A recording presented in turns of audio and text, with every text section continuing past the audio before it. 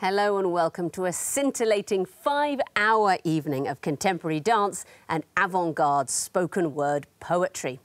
It's not, I just said that to remind you that things could be worse. Welcome to Only Connect.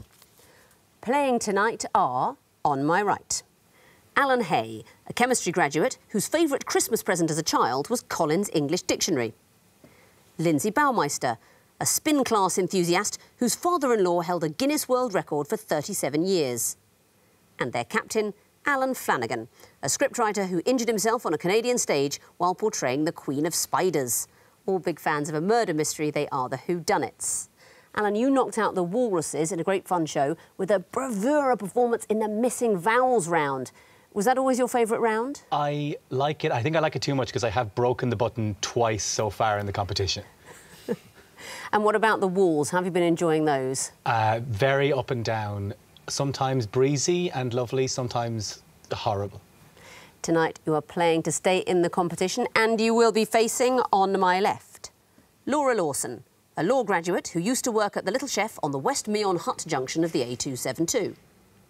Alexander Olive, a school and university's coordinator who owns a rare tube map that doesn't feature the River Thames.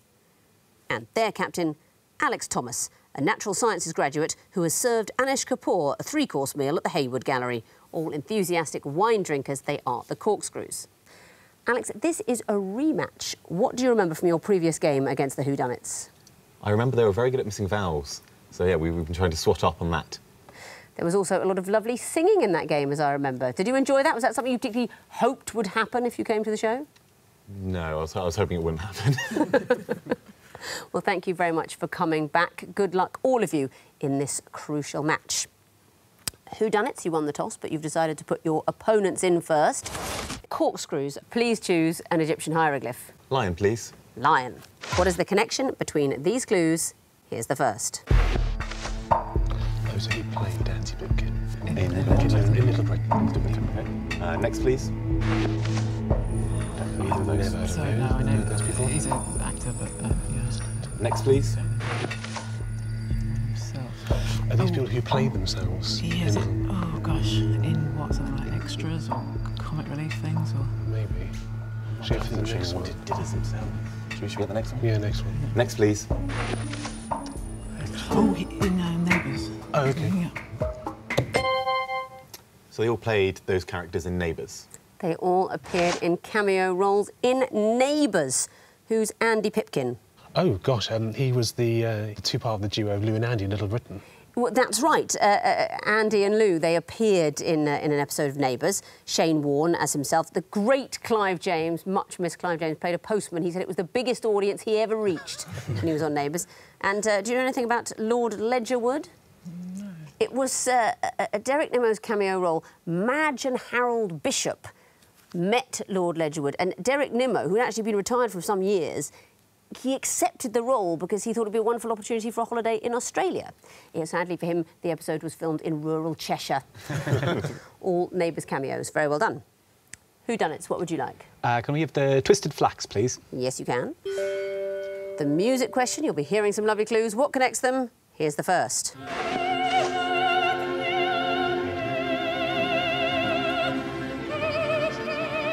Next.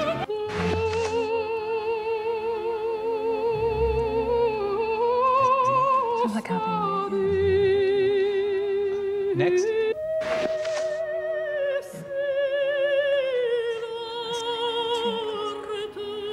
Next.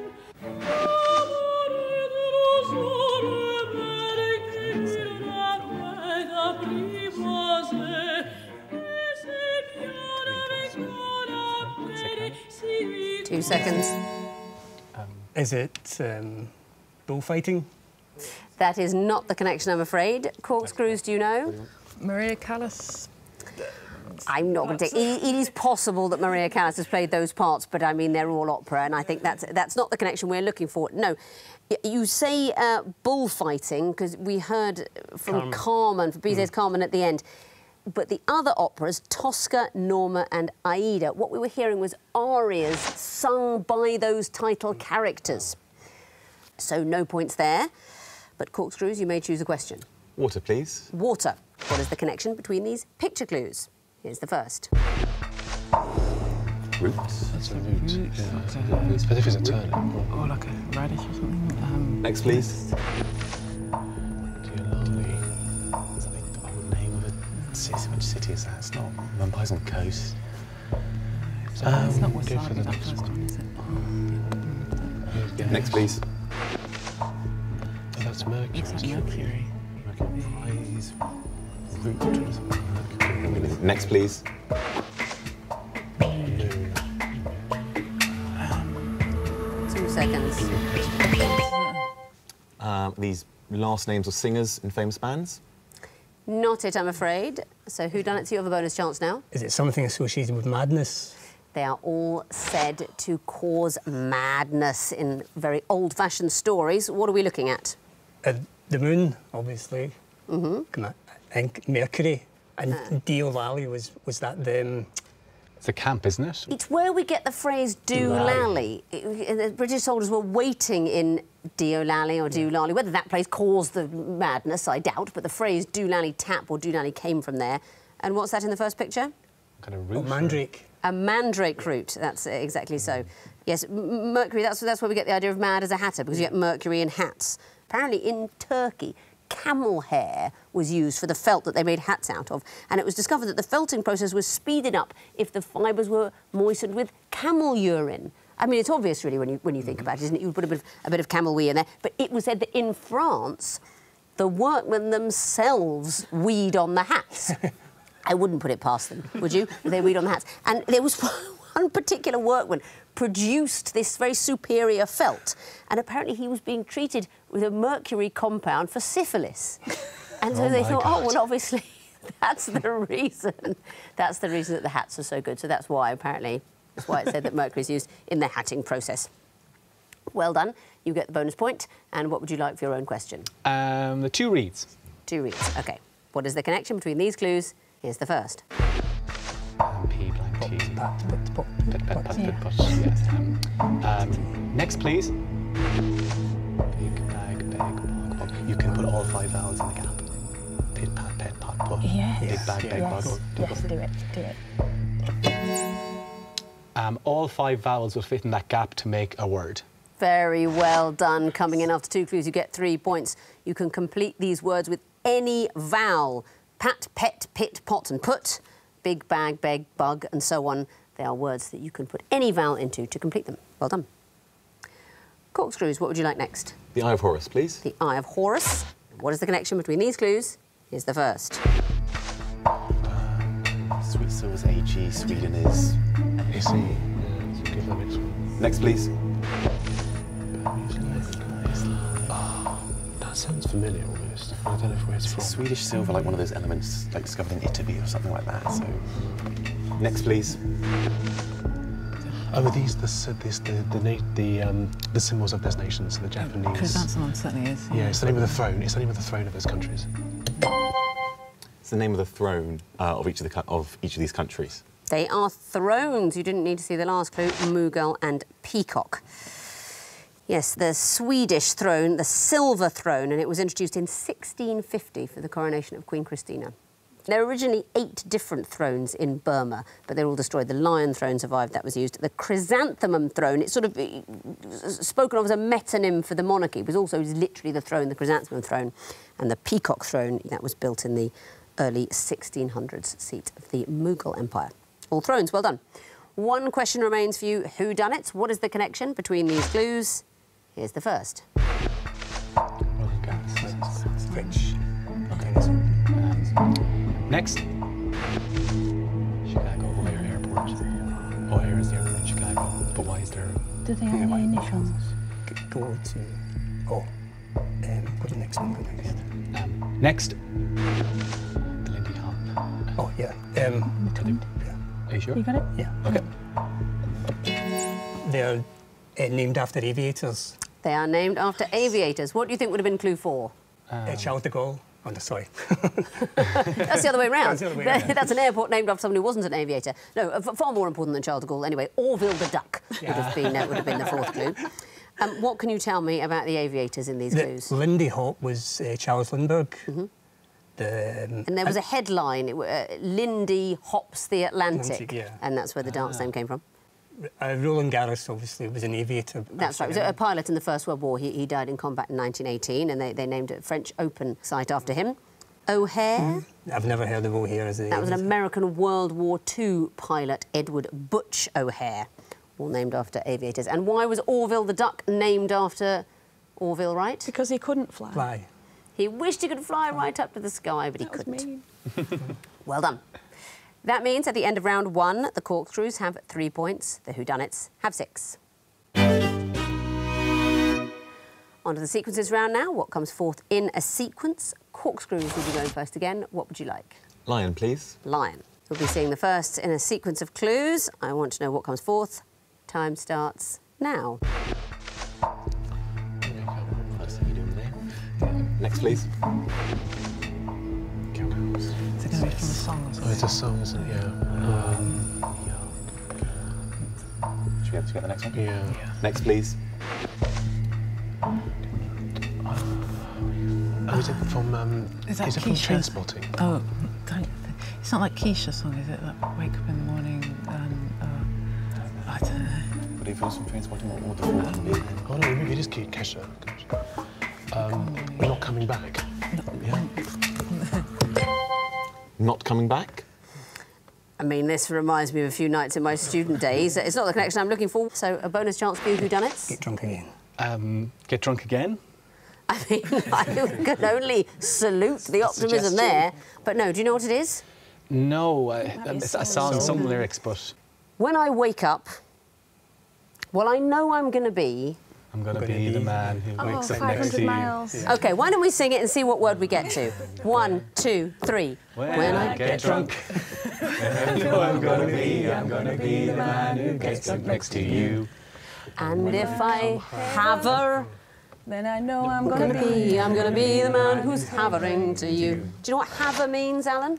I thought it was have her.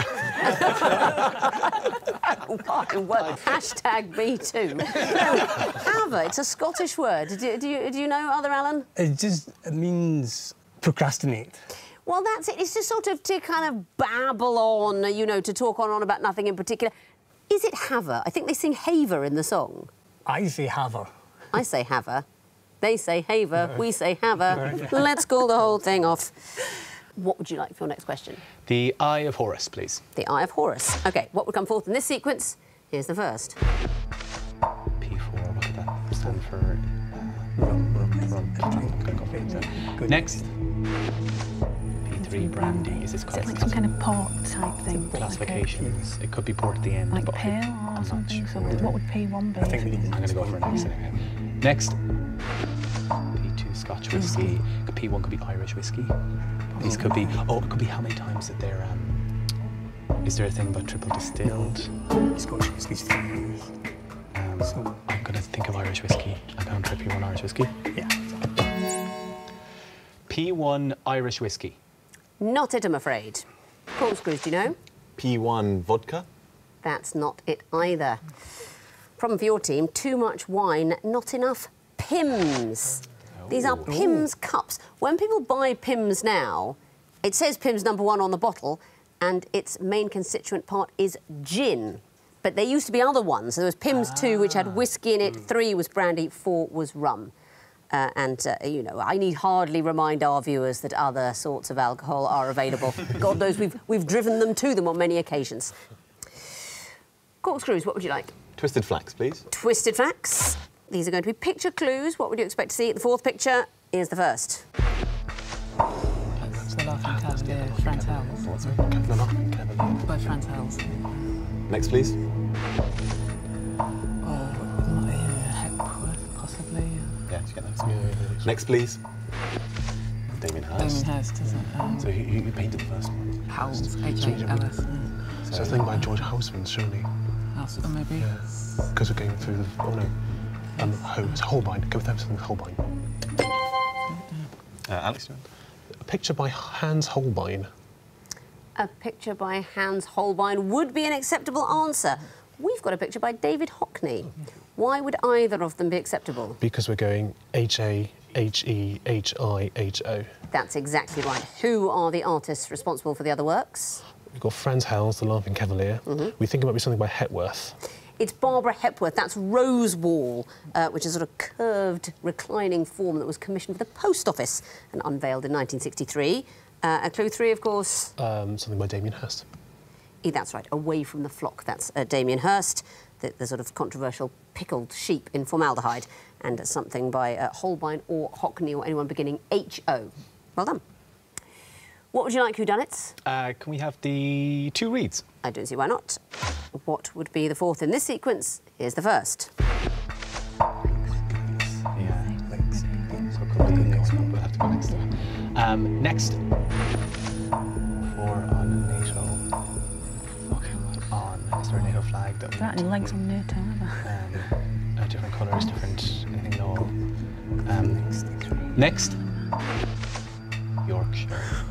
Is the word on being used in a different way than we're thinking it? On 6. I don't know.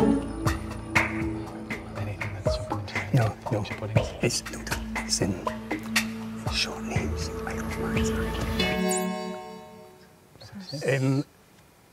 So 6 on is I know what it is. A county but where a place where the abbreviation is 6 letters. Yes. Not it, I'm afraid.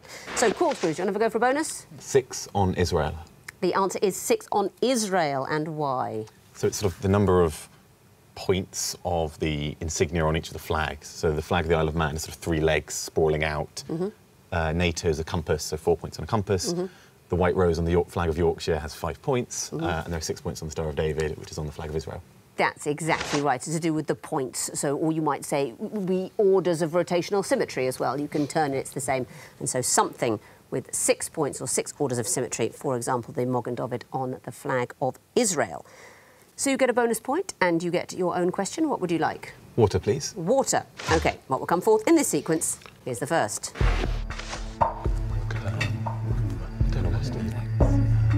Next, please.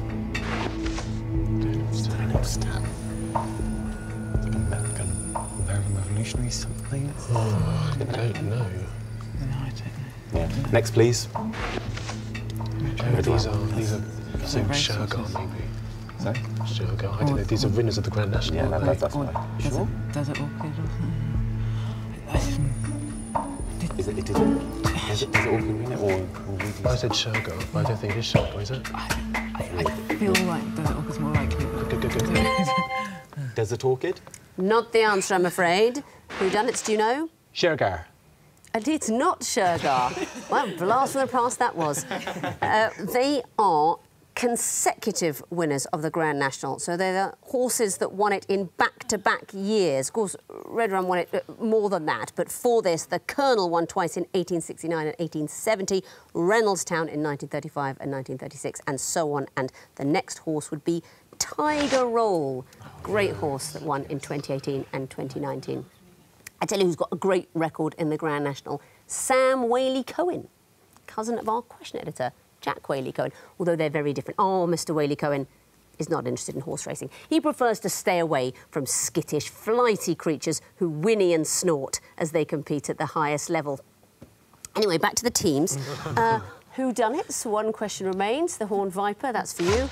What would come forth in this sequence? Here's the first. George Clinton.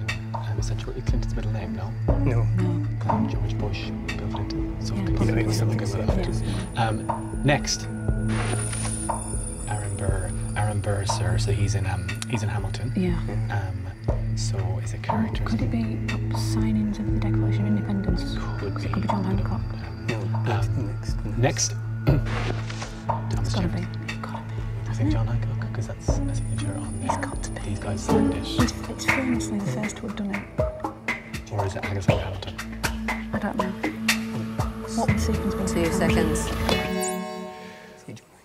And we're going to say John Hancock. Not it, I'm afraid. Corkscrews, a chance for bonus? John Adams? It is John Adams, and why? So the first 4 vice presidents of the United States going backwards until you get to the first one. Vice presidents going backwards.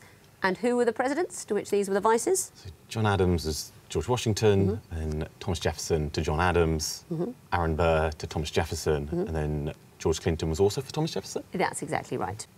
That means at the end of round 2, the Whodunnits have 6 points, the Corkscrews have 7. Time for the connecting wall, and you'll be going first this time. Whodunnits, would you like lion or water?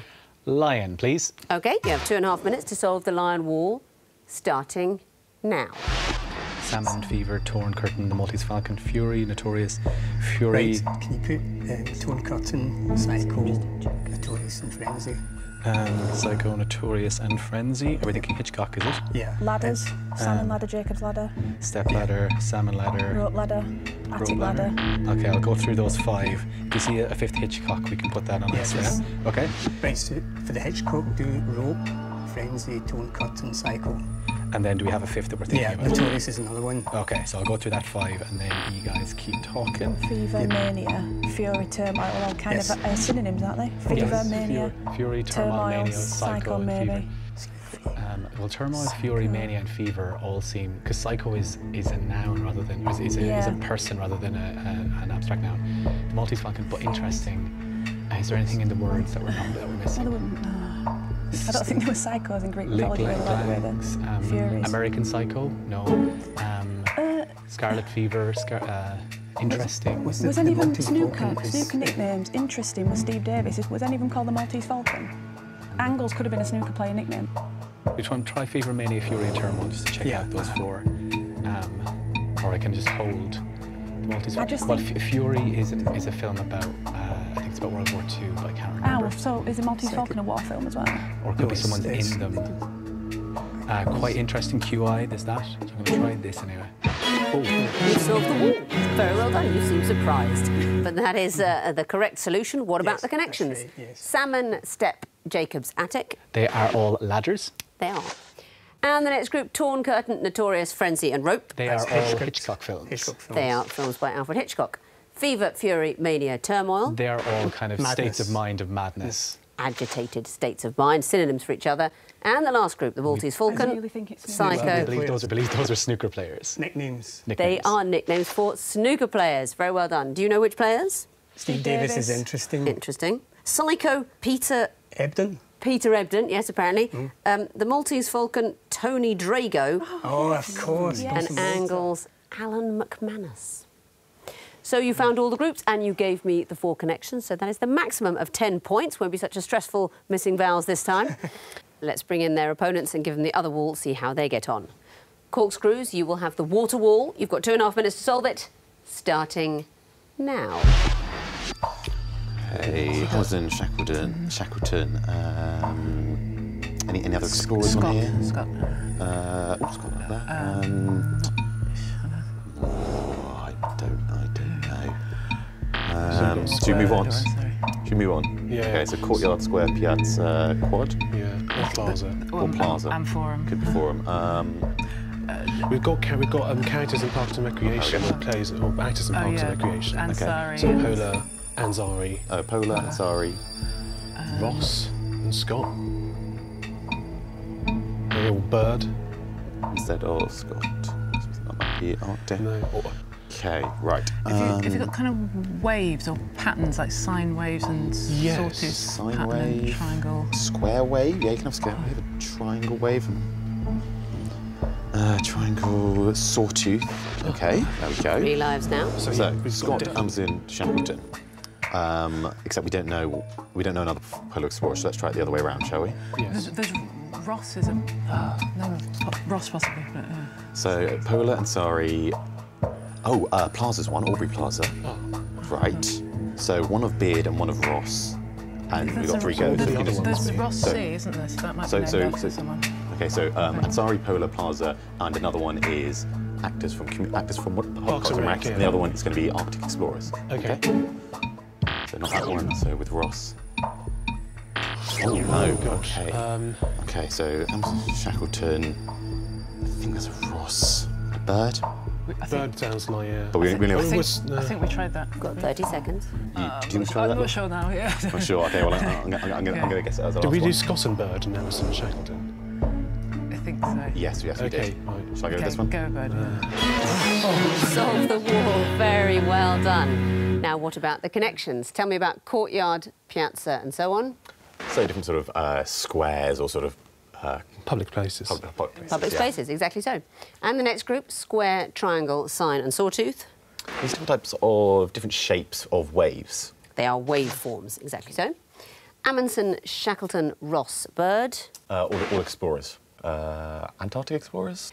I'll take explorers. They're best known for the Antarctic, but they are all explorers. Scott, Polar, Plaza, Ansari. These are actors from... Parks and Recreation. From Parks and Recreation, exactly so. So very well done. You get the maximum of 10 points. Let's have a look at the scores going into the final round. The Whodunnits have 16 points. The Corkscrews have 17. So 6 great players quizzing at the top of their powers. It's really close. I'm very sorry that any of you have to go home, but 3 of you do. Missing vowels time. Fingers on buzzers teams. I can tell you that the first group of disguise clues are all lies. Whodunnits? Porky pie. Correct. Whodunnits? Alternative fact. Yes, it is. Corkscrews? Fake news. Of course. Corkscrews? Perjury. Yes, it is. Next category, Marx Brothers and March Sisters. Whodunnits? Groucho and Beth. Well done. Whodunnits? Chico and Meg. Meg. Correct. Whodunnits? Gummo and Joe. Yes, it is. Whodunnits? Harpo and Amy. Correct. Next category, Spice Girls. Corkscrews. Saffron. Burrows. I can't take that. I'm afraid you lose a point. Whodunnits, do you know? Saffron Burrows. Yes, it is. Whodunnits? Nigella Lawson. Correct. Whodunnits? Ginger Rogers. Yes. Corkscrews? Victoria Beckham. Well done. Next category, 16-letter words. Corkscrews. Declassification. Very good. Whodunnits? Photographically. Yes, it is. Corkscrews? No time to give me the answer ostentatiousness, because we've heard the sound that means it's the end of the quiz. And the winners with 26 points, the first team through to the semi-finals of this year's Only Connect, are the Whodunnits. Very well played. More great missing vowels action from you. Corkscrews, I am so sorry to lose you. You have been a brilliant team. You're all super clever and really nice. And thank you so much for coming to play. Thank you very much for watching this exciting match. And I leave you with the apt words of the great Jack Donaghy from 30 Rock. There are many kinds of intelligence: practical, emotional, and then there's actual intelligence, which is what I'm talking about. Good night.